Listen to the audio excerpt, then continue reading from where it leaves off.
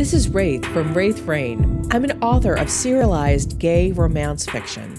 Every week on this podcast, I'll be reading a chapter from one of my gay fantasy shifter serials called Raythe Reign.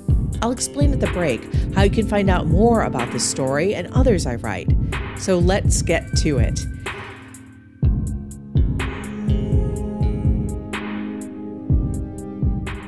Chapter 19. Escape. "Where are you going, Caden?" Tilly's voice rose up behind him. Caden had one leg over the ledge of his window and was about to pivot his body so he could climb down the tree. "I think it's pretty apparent where I'm going. Work," he answered testily. One of her eyebrows arched. "By way of your window? Something wrong with the door?" "Yeah, Mom and Dad are guarding it," he answered her, casting an anxious glance over his shoulder into the hall. "If you're coming in, come in. Otherwise, shut the door. Mom and Dad might just come up to check on me." She came to the room and shut the door as he asked. He hoped their parents would think he was asleep for another hour at least, which was when he would normally have gotten up to head over to Wally's. "So, are you really going to work, or are you going to do some shifter business?" she asked, a little eagerly and a little shyly. "What kind of shifter business would I have?" His voice choked a little with laughter. Her hands made their way behind her back, and she began to swing back and forth like she used to when she was a little kid and wanted to ask him something. "Like turning into a dragon." He grinned at her. "You actually sound excited about me turning into a dragon." Her eyes went huge with excitement. "Why wouldn't I be? I want to ride!" A ride?" His eyebrows crawled up into his hairline. "Of course. I've always wanted to ride a dragon, and now I can. You are my own personal dragon mount," she enthused, eyes really shining now. He let out a snort. The spirit, though, rustled its wings and craned his head to look at its back where she would want to sit. The spirit is actually considering letting you ride it," he laughed. "Really?" She leaned towards him on her tiptoes, as if she could somehow see the spirit. "Yeah, it's looking at you right now, Till. In fact, it wants to get a little closer, actually." Caden frowned. The spirit wasn't trying to make him shift. Instead, it was leaning out of his chest towards Tilly. His sister suddenly gasped. She was staring at his chest, not his face, and he knew she could see the spirit. Her expression was filled with wonder. "Oh, he's beautiful." "You know he's a boy?" "Well, you're a boy, so I suppose he's sort of a boy too. But maybe it's a she. Though Mom says that spirits don't have genders, so I guess the spirit's an it," Tilly said, repeating their mother's words, or rather the faith's words about spirits. Suddenly her eyes went wide again. "Oh, its name is—" "Iolaire," he finished for her, as a name suddenly appeared in his mind. "You're the first person Iolaire introduced itself to." "Well, of course I am. I'm Iolaire's sister, too." "I guess you are, Till." She reached forward, eyes still on his chest, as if she thought she could touch the spirit. But her hand just landed between his pectoral muscles, and she frowned. "Oh, I really thought I could touch Iolaire. I want to touch it." And the spirit wanted her to as well. Both of them turned unconsolable expressions upon him, as if Caden were the reason that they couldn't frolic and pet all day. He supposed he was. "Yeah, well, we can't exactly do that here." He scrubbed a hand across the back of his neck. "No dragons in the house. Too big." "What about the yard?" Tilly asked. No. People would see that and know it's me. Park? No. Square? Absolutely not. What part of me hiding on the 9th dragon shifter are you not understanding?" He poked her stomach. She let out a squeal of laughter that had him looking at the closed door, but he heard no sound of footsteps coming down the hall. She crossed her arms over herself when he attempted to poke her again. "I've got to take off, Till. I'll see—" "Take me with you!" She clutched his shoulder, the brightness gone and a more desperate gleam in her eyes. "I'm going to work, Tilly, not someplace fun," he told her, even though work could be fun. Besides, he was anxious to see Wally, Landry, and Rose. Maybe even Valerius would show up to tour the plushie section.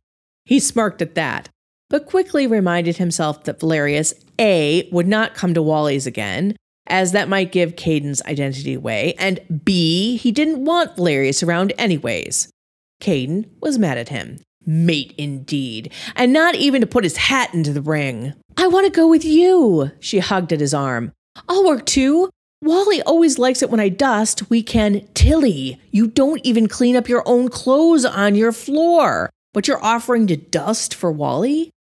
Well, he might give you a few bucks for it, though, if you do a good job, Caden mused, but then shook himself. But that's stupid. I won't be able to hang out with you much, and you won't have a good time.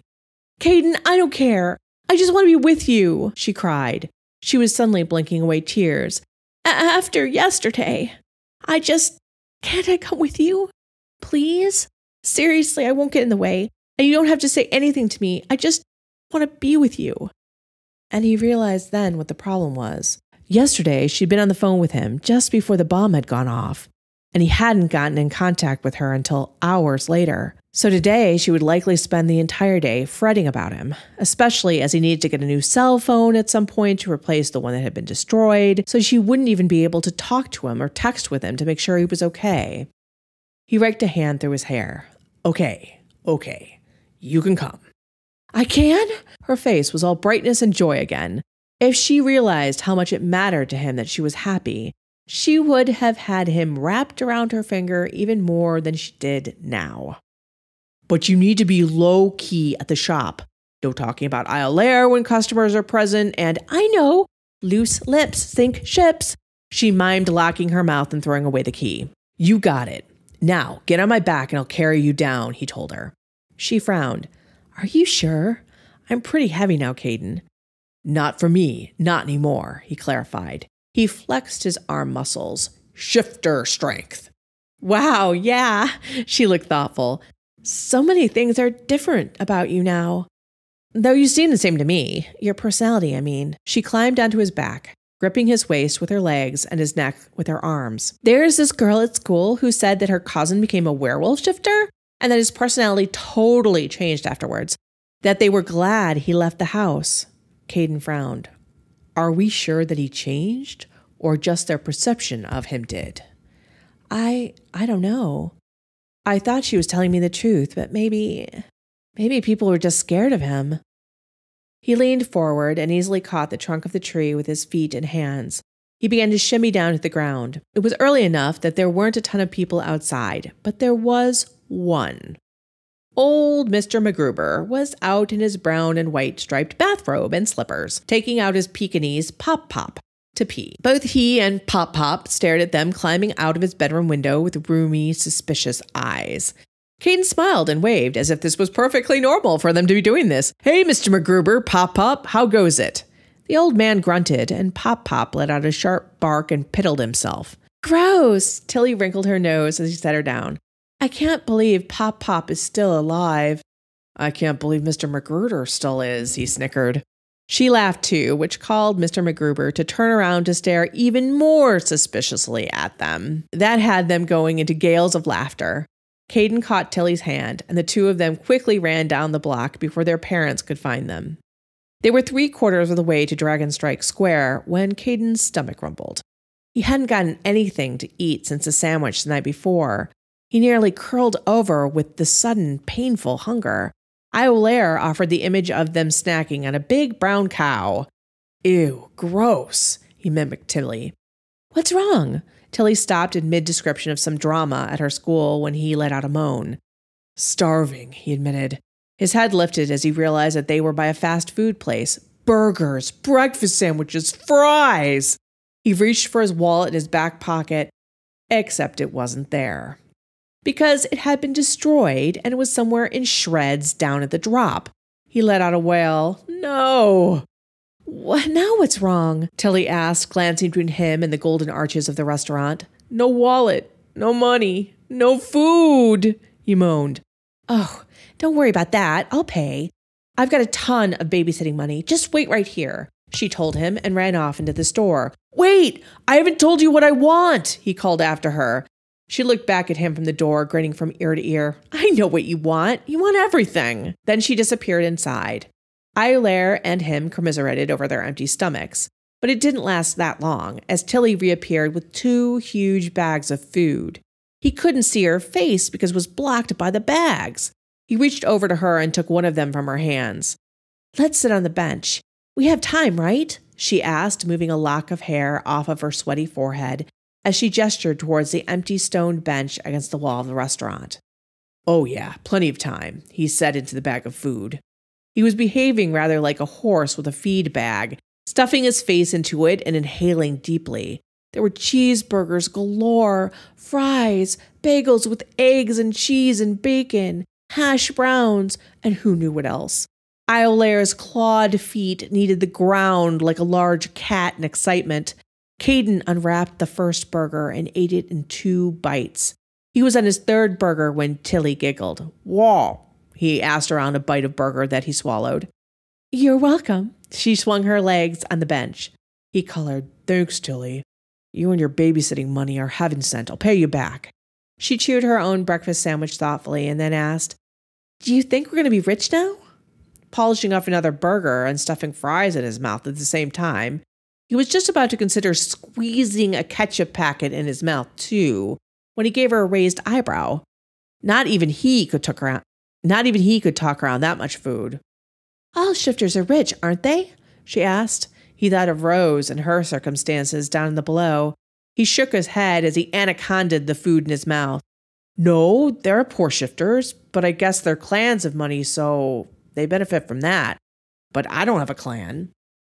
"But I will have a mate if I'm not careful," Caden thought. And what if one of the dragon shifters, or more than one, offer my whole family a life of luxury? Tilly getting to go to the best schools, Mom able to afford to go to divinity school to become a preacher of the faith, Dad running his own firm? Could I just turn that down? "Well, Valerius took you to High Reach, and he wanted you to stay there," she pointed out. "So he's like your clan, I guess? And every dragon shifter is way wealthy, like with treasure hoards and stuff. I think if you're a dragon shifter, you have to have a dragon hoard, right?" "Valerius only wanted me in High Reach because he thought I could cause him trouble otherwise," he pointed out glumly. Iolaire did not react to the idea of money or treasure hoards at all. Instead, it kept indicating he needed to eat that bagel and egg sandwich now. Whatever thought he'd had that dragons loved treasure, it didn't seem to apply to Iolaire, at least not when his spirit was focused on food. Maybe treasure was second on the list. I hope you are enjoying Dragon's Reign so far. One of the things I enjoy most about Dragon's Reign is the world building. Creating a complex and full world is fascinating to me. Answering the questions, what if shifters were real and out in the open, and how would the world change and be, is like catnip to me. Well, I asked the same sorts of questions when I started the massive vampire serial story, Everdark. In Everdark, an ancient vampire king gets awakened by a bold urban explorer out to prove that vampires exist, along with his skeptical best friend. The 2 former humans are thrown into a world of vampires that exists right alongside their own, including developing their own vampire powers. A vampire romance with 2 main couples, many characters, magical powers, and a huge world of vampire culture and mythology awaits. If you sign up for our list, you will get the first 10 chapters of Everdark free. That's over 48,000 words to read. A link is down in the description below. "He let you go. If he just wanted you there for that, he would have put you in the dungeon," Tilly pointed out blithely. "Oh, yeah, I guess he would. The dungeon." Caden was certain she was right. He shrugged and grabbed the bagel sandwich. He thought of Valerius flying over their home last night. The Dragon King hadn't just done it once, but circled for ages. Caden thought he'd caught a few blasts of thoughts from him. Of course, what he thought he heard involved something along the lines of "dratted boy," and "too innocent to live," and "disorder and chaos," and "should just pick him up and..." He'd lost track of that last one, as he'd quickly turned off his bedroom lights and shut the screen so that Valerius didn't attempt to pluck him up like he had last time. From his bedroom, though the view had been pretty spectacular when Valerius had flown them up to the top of High Reach. It had actually been nice. "Are we going to see Valerius again? I mean, we are, but when?" I think Dad and his firm want us to stay away from him until they have their legal briefs written, he said, and stared down at the sheath of fries moodily for some reason. They think a bunch of papers are going to stop Valerius? Tilly rolled her eyes. That's the smartest thing anyone has ever said about Valerius. He smiled at her. I'm smart. Yeah, you are. They finished the food, or rather, Caden finished everything but one of the fries and an egg sandwich that were Tilly's. He stood up to put the wrappers in the trash and cracked his neck from side to side. You should totally have a food baby after eating all that. Tilly looked skeptically at his totally flat, muscled stomach. Truthfully, I just feel normal. Not like I had a meal right now, but that I ate a few hours ago, he told her. Well, you've got a dragon to feed, I guess, she said. Someone looked over at them curiously, and she quickly amended, Your imaginary dragon, that is. He gave her a warning look. We shouldn't talk about this stuff out in the open. Yeah, I see what you mean. Let's go to the shop. Those knickknacks won't dust themselves. She grabbed his arm, and the two of them resumed chatting about everyday things, avoiding the topic of shifters and dragons or anything at all, talking what they really wanted to talk about. Dragonstrike Square was pretty busy for early morning. Caden guessed that tourists were doing their best to enjoy Reach and look for Valerius flying above one more time, since last night's celebration hadn't gone off. He wondered if they would do something today, but many people were likely leaving, their trips ending naturally, or maybe cutting them short for fear of more bombs. The day was beautiful, though, sunny, and the sky a cerulean blue with only a few light fluffy clouds, but no Dragon King. Caden tried to ignore that he felt sad about that. There were a ton more cops in the square, though. Many of them were werewolf shifters and were in their shifted forms, prowling the area, sniffing the air, scowling at everyone.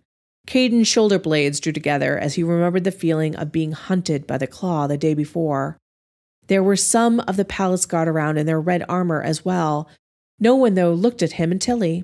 He wondered if they had been told who he was and to ignore him thoroughly, or if they really couldn't tell he was the white dragon shifter. Wally was standing in the open doorway to the shop, chatting with Jane Stevens, who owned a bistro 2 doors down. She had an apron over her black skirt that already showed white handprints on her hips. The bistro baked its own French bread that was incredible. He could totally snack on a loaf with butter and ham and cheese. He swallowed. He really needed to go get a new license and debit card. Tilly couldn't afford to keep feeding him, even on a ton of babysitting money, but the thought of food was put out of his mind when he heard what they were talking about. Yeah, the Claw came here to interview all my staff yesterday. Wanted to know if we saw anything regarding the bomber, Wally said to Jane, before his sharp gaze found Caden and Tilly. Caden realized then that Wally had known they were there the moment they had entered the square. How did I not know he was a shifter before? Caden thought. It's obvious now, even without the eye shine. Wait, are my eyes shining? Will Jane notice? Why hadn't he thought of this? It would be obvious that he was the white dragon shifter. Everyone who saw its eyes would guess. Maybe Wally would have some more of those contacts that would hide the night shine, but that would do no good to him now. So he quickly ducked his head down, but Jane was already calling to him and Tilly. Caden, Tilly, I'm so glad to see that you two weren't too scared to come down here today. Looks pretty busy to me, Tilly gazed around, although there are a lot of police. It's not busy at all for the day after an anniversary. It's practically dead, and the police are making the few customers nervous. She dropped her voice as she added, werewolves are so unpredictable and prone to violence. Wally good-naturedly tissed at her, and Caden found it amazing how evenly Wally handled the prejudice about shifters he heard every single day. How did he not blow up at people and tell them to shove it? Why didn't he seem to think badly of Jane and Landry for their beliefs? They've got a tough job keeping people safe, Jane. And after yesterday, it's even tougher, Wally said with a shrug. Considering he was a rat shifter and seemed to have been some kind of criminal before, it was even more amazing how understanding he was of law enforcement. Jane fanned herself with one flour-dredged hand. I suppose you're right, Wally. But a fat lot of good they did yesterday. We could have all been blown to kingdom come if not for the white dragon. She sighed and smiled. Who do you suppose it is? Why would we know? Caden asked, studiously looking at the ground. Because it happened here? She enthused. And we're all here, so it's likely someone we know. Caden's shoulders practically drew up to his ears at that. There were a ton of tourists, Jane. It could have been one of them, Tilly pointed out, and Caden's shoulders relaxed. Jane, however, looked crestfallen. You think? I suppose you're right. After all, who among us would be worthy of being a dragon shifter? No one, Tilly said, nodding sagely. You're so right, Tilly, Wally nodded himself. At that moment, Iolaire helpfully suggested that they shift in the square so that everyone could see them again. It was clear that they were popular and wanted. Plus, it might make the werewolf shifters less nervous if they were there to protect everyone. Caden sighed. I think less nervous doesn't mean what you think it means, Iolaire. Caden teased the spirit gently. Iolaire purred at him. Don't you go purring and be cute with me, he told it. We have to talk about this mate business. I'm not happy you didn't mention it before. Iolaire blinked and purred at him again. Caden sighed. Either the spirit didn't understand his concerns, which he doubted, or it simply didn't share them, but wasn't going to say that. This was more likely, but also more disturbing too. What duty did he have to Iolaire if the spirit wanted to mate? He nearly groaned out loud. We should, go inside, Caden said weakly, knowing he was risking Jane noticing his eyes any minute now and figuring out the worst-kept secret in the world. Tilly, you here to shop or work? Wally asked, getting that speculative gleam in his eye when he saw a potential worker. Work, Tilly grinned. You want me to dust the knickknacks? Wally tousled her hair. That's my girl. You know where the dust rags are. In the back, second shelf on the left, she told him proudly. Wally chuckled. What a remarkable girl, a wonderful girl. I shouldn't be surprised since you're brother and sister. He turned back to Jane. My two best workers. They are the best, Jane agreed generously. If you two stop by later, I have some cinnamon rolls that are coming fresh out of the oven. Caden's stomach audibly growled.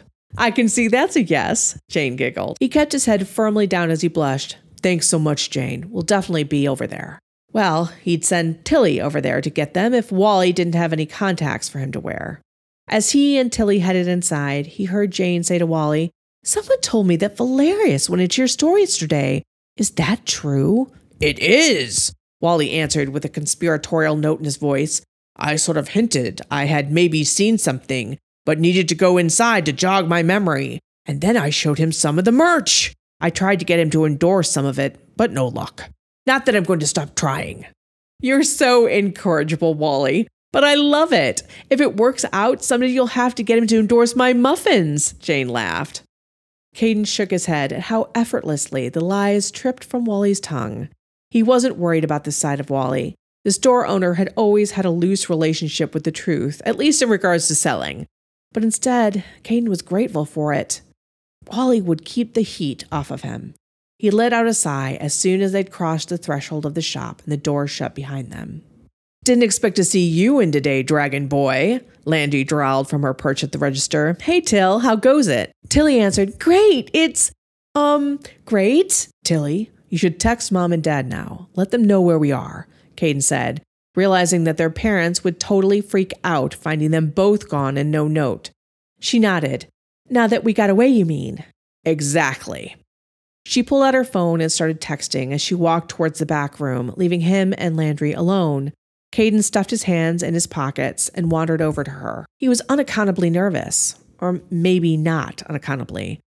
Landry had been in his corner, more than that, willing to go to jail yesterday for him, even though she knew he was a shifter. But she'd always been clear that her sympathies lay with humans first. Surprised to see you here as well, Landry, after all the excitement, he clarified quickly. I figured you'd demand battle pay from Wally before you'd come back in. She smiled behind her bangs. Yeah, I considered it, but it was hard after... She bit her lower lip. Wally told me everything last night, about himself, I mean. That he's a rat shifter and was a big-time gangster. Caden leaned against the glass-fronted case. You know more about him than I do, then. She shrugged and traced a figure 8 on the glass top of the case. Yeah, well, he wanted me to know everything quickly so I could make a decision. And you're here, so you have made a decision? She bit her lower lip again. Wally and you, she sighed. You're not like what I've been taught shifters are supposed to be. So it's sort of hard and stupid and hypocritical to hate shifters when two of them are your good friends. Caden grinned. You've always been a very logical person, Landry. She shrugged. Not really. If I had been, I would have actually waited to meet some shifters instead of going by what my brothers said about them. You love Ross and Harvey. He said her older brother's names.